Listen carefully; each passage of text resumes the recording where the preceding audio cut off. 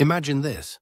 A telescope scans the sky, and suddenly a split-second flash of radio energy erupts from deep space, so powerful it outshines entire galaxies, yet gone in the blink of an eye.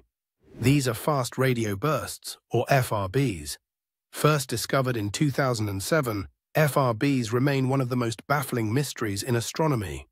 They last just milliseconds, but in that brief moment, they release more energy than our sun does in days. Where do they come from? No one knows for sure. Some repeat regularly, while others appear only once, making them even harder to study.